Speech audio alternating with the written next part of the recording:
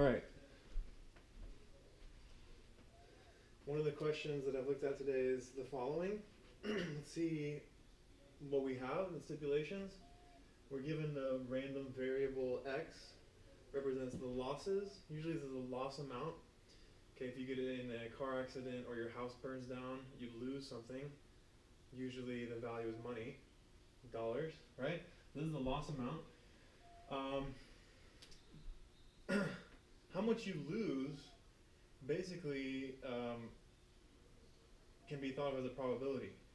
So what I mean is, for instance, here I have a probability distribution function, the density function, and this is telling me basically the probability of me losing a certain amount. The amounts I can possibly lose are 0 to 10. Okay, in a realistic circumstances, probably like in thousands, so I can lose maybe at most $10,000, right? And this gives me the probability of me losing that much money. So it makes sense. In this case, I have a deductible of 4, and this is usually formally called an ordinary deductible. It's not too complicated really. Basically it just means that as a policyholder, if I have a loss that's less than 4, I pay for all of it. So damn it, that sucks. Otherwise, if my loss exceeds 4, but is less than 10, the insurance company will pay the excess. Okay, so that's what this 4 is represented by. Now, I have a new random variable, and I call it y to the p. So this is all given in the question, right? Everything I have is given in the question. Y to the p is the claim payment per payment. So this is the important part that I personally can screw up. Easy to screw this up. If you're given this particular random variable, just be very careful about your interpretation of this. Okay? And I want to find the expected value of the claim payment per payment. So it sounds confusing, but it's not actually. Hopefully we can shed light on this and it'll make sense. First thing I want to do is just write down something regarding the insurance payment, just the insurance payment. So I'm actually going to give another random variable. I'm going to call this xp, okay, x sub p. This is just the insurance payment. So in other words, if I'm the insurance company, how much am I going to pay? And when am I going to make a payment? Okay? So the insurance payment, we need to actually write down the values that this random variable can be. Okay, so what values can x sub p be? Well, if you think about this for a second, hopefully this will make sense. I mentioned this a moment ago. The insurance payment is going to be 0. If I'm the insurance company, I pay nothing. If what? I pay nothing if what?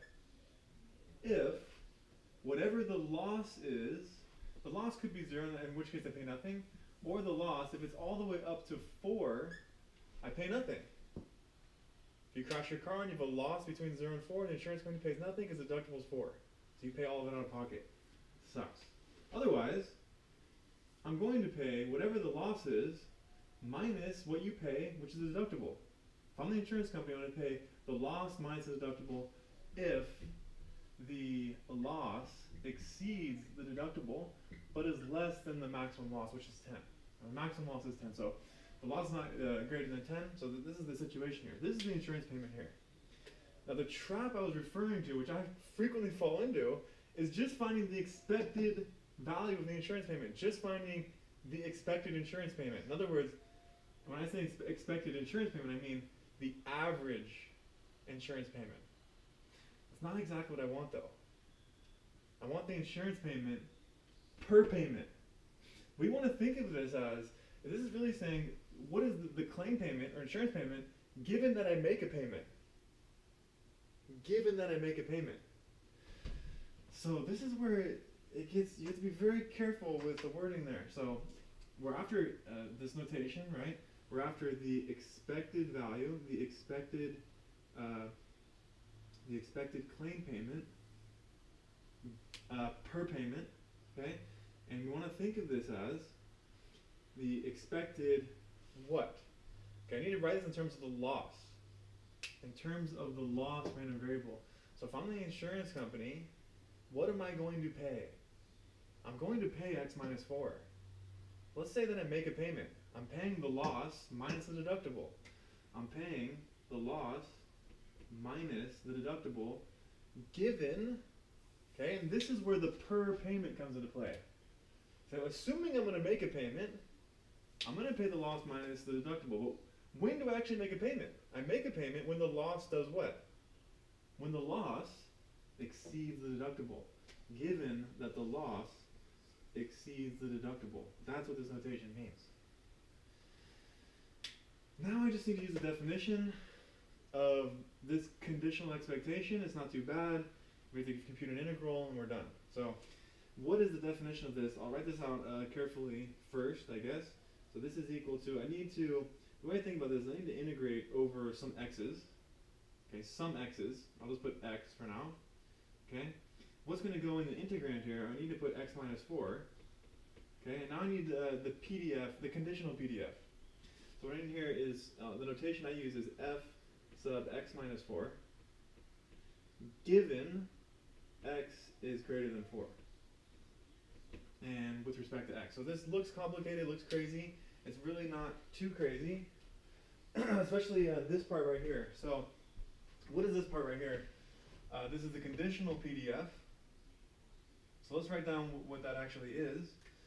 What this actually is, just the easy thing to remember here, if I'm conditioning on the same random variable, which is x,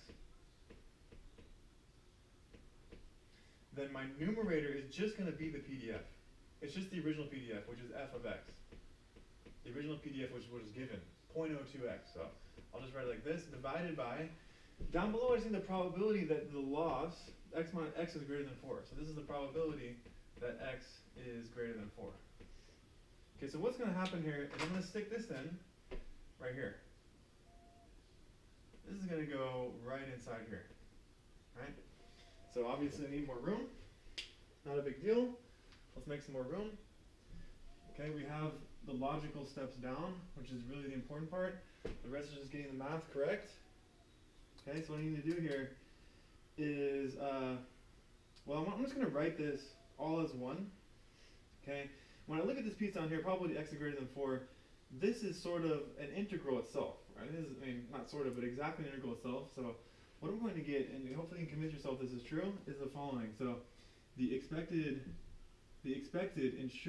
claim payment, which is going to be x minus 4, given that I make a claim payment, and that's only if the loss exceeds 4, is equal to the integral, okay, of x minus 4 times the PDF, the loss PDF, which is 0.02x dx, divided by, okay, and this is the part that I'm skipping just maybe like 2 steps, but if you've done sort of thing, you know what's going on.